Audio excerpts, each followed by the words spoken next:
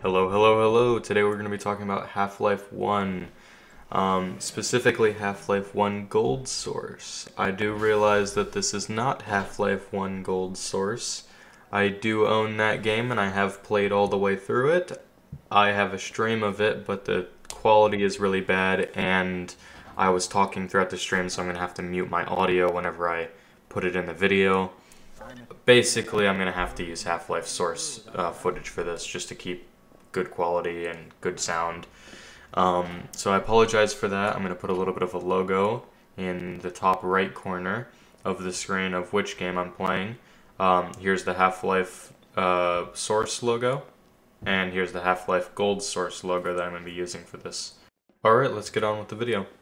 Half-Life 1, a true modern classic. First released in 1998, my goal for today is to make you consider playing this 24-year-old game today. The first thing and the most important thing when jumping into Half-Life 1 especially is to understand how storytelling works in this game.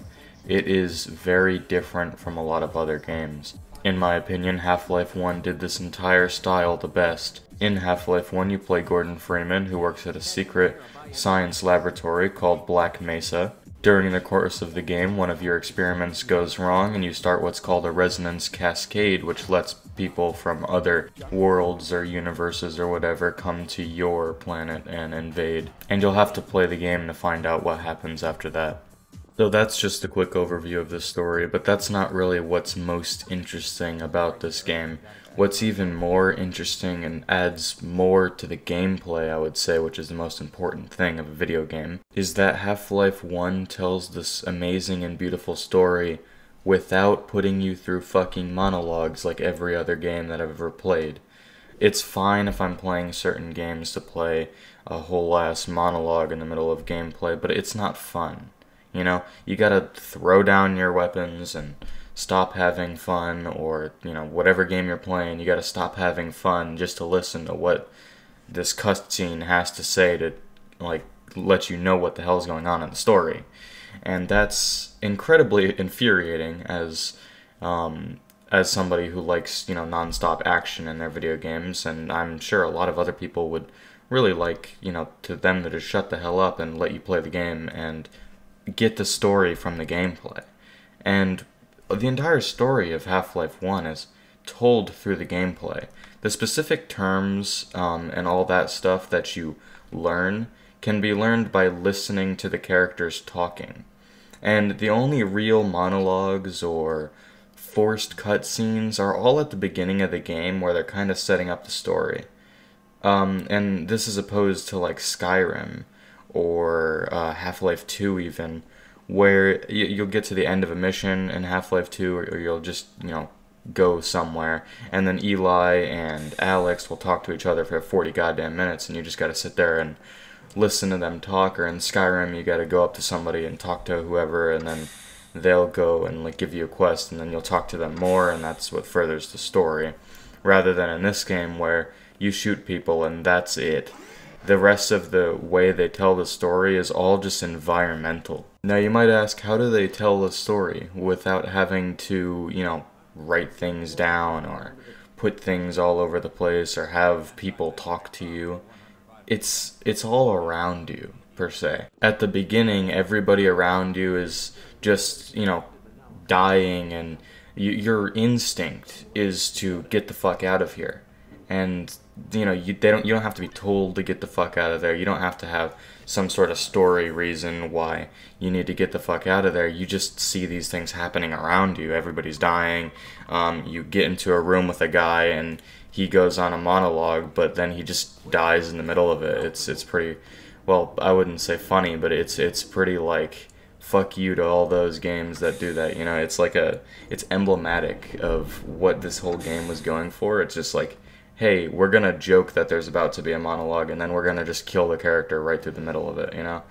Or right even before he starts, and then you flip a switch, turn off the electricity, and then you walk through a bunch of, you know, ventilation and stuff, and the whole game is like just in your face, you know, the whole story is just happening around you rather than like them having to explicitly tell you what's going on, or how things interact with each other. You don't have to sit there and read books like you do have to in Skyrim to understand the whole story of the Elder Scrolls universe. And to be honest, the Elder Scrolls is one of my favorite games. I love that style of game, but it's really intrusive to the gameplay, which is also a fun part of the game. It feels like I'm going between learning about Elder Scrolls and playing a fun game. I like both of those things, but if you can combine them together, that would be so much better.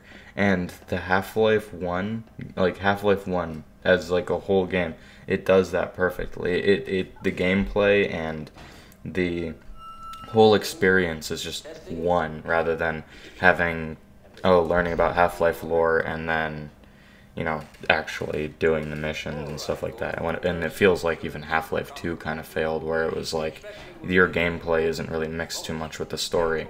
Now we're going to talk about something that's kind of in the middle ground of gameplay and story.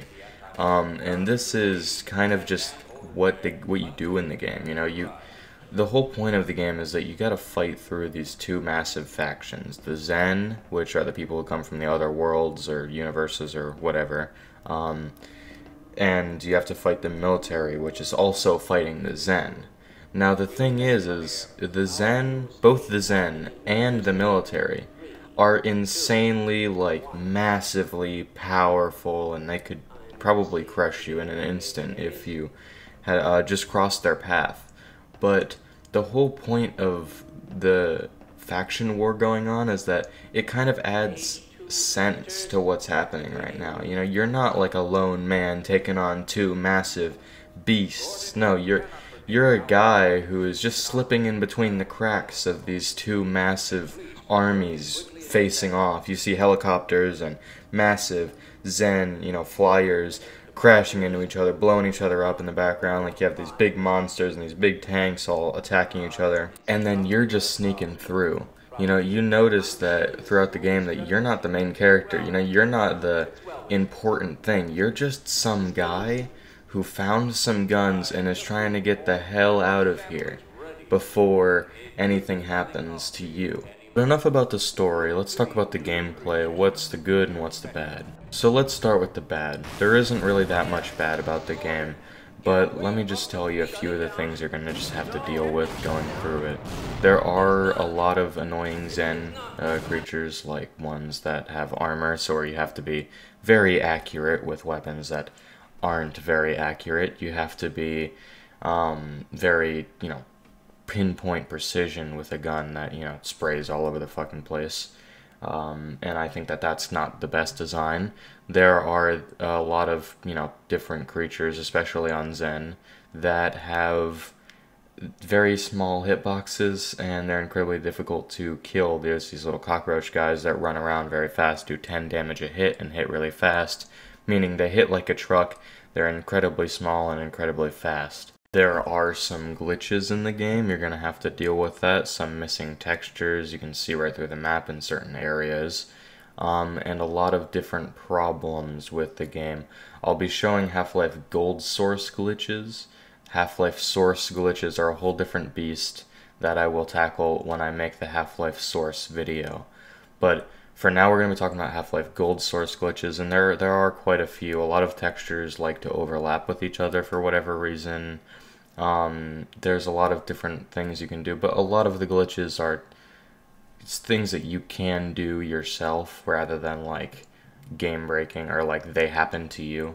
And speaking of game breaking, I don't know of any glitches that will just crash your game. There are a few like stuck spots, like for instance, I got past, so when you move to Zen for the first time, when you get to Zen for the first time, you need to get this long jump module, and you don't have to get the long jump module to move on. You can just move on without the long jump module, meaning that you either have to cheat or restart the entire game, because saves only happen in threes, and there are 3 different autosaves between module and the first time you have to long jump. And finally, this is more of a personal gripe and might be affected by the difficulty I played on, but Marines and all of the soldiers just seem to have too much health.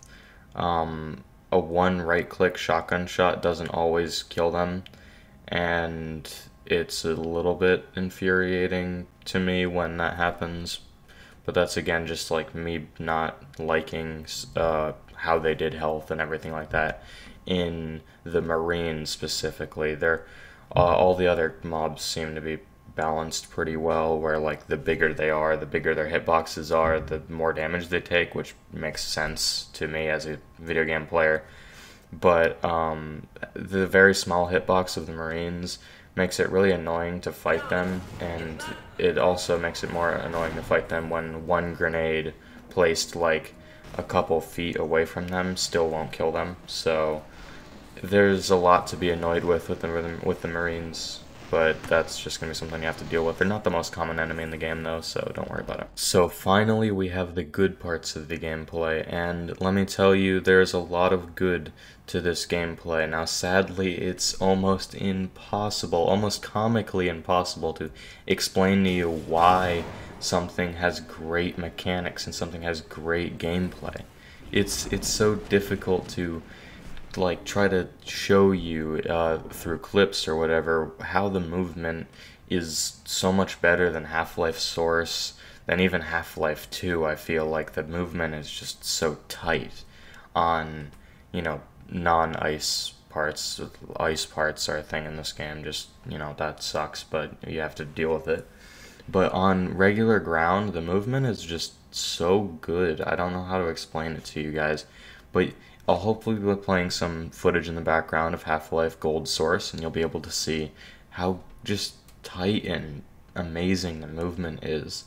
And it feels relatively fast-paced, which is good, but it's also slow enough to where you can get your bearings, and this is a gripe with Half-Life Source, but Half-Life Source has really, really fast movement, which makes it almost impossible to control when you want to do small jumps, which is, you know, a pretty big part of the game, is doing some platforming, especially in the beginning, where you're not going to want to be playing Source at all. But when platforming is the thing, Half-Life GoldSrc just probably has one of the best movement, you know, in any game, right? Just the best WSD, spacebar, crouch, and that's it, you know.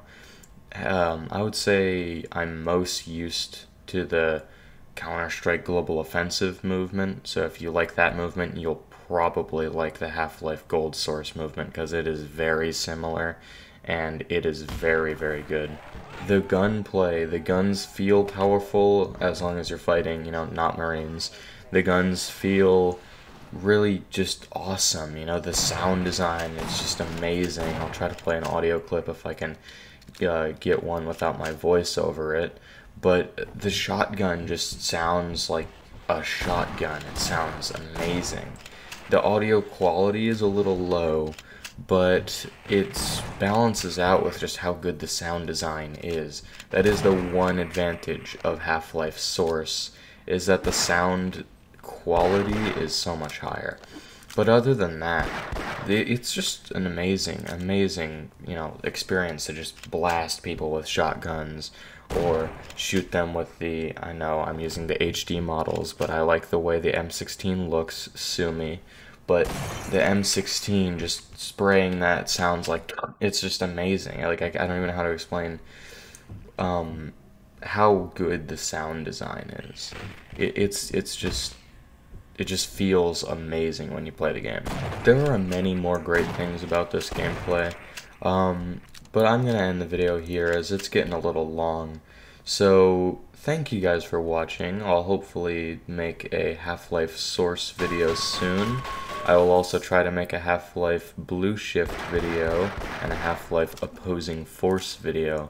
Maybe even do a Black Mesa video. I haven't committed on doing that one yet, but that is possible, and I will very, very likely do Half-Life 2 and all of the side games with that, but that may or may not be a very long time from now compared to the Blue Shift and Opposing Force, as those games are relatively short, and I'm used to the control set, and I'm, you know, actually in a Half-Life 1 kick right now, as it is my favorite Half-Life game.